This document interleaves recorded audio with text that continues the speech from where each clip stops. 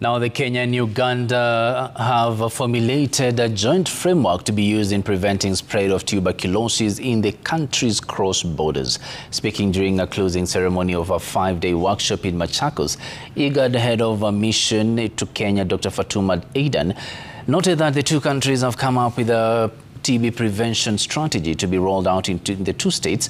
Will include sensitization of the public to educate them on early detection and joint monitoring and tracking of TB infections to check against the spread. Over 120,000 infections are reported in Kenya, while Uganda reported 90,000 new cases last year.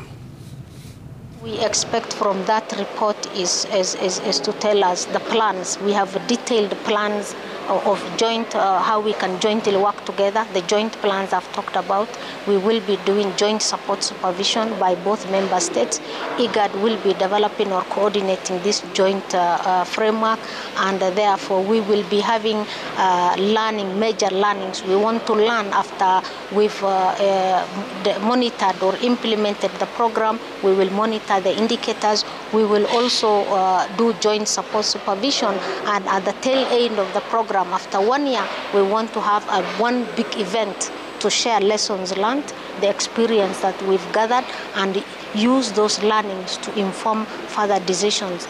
The other plan we have is once we learn from this pilot project, we want to scale up to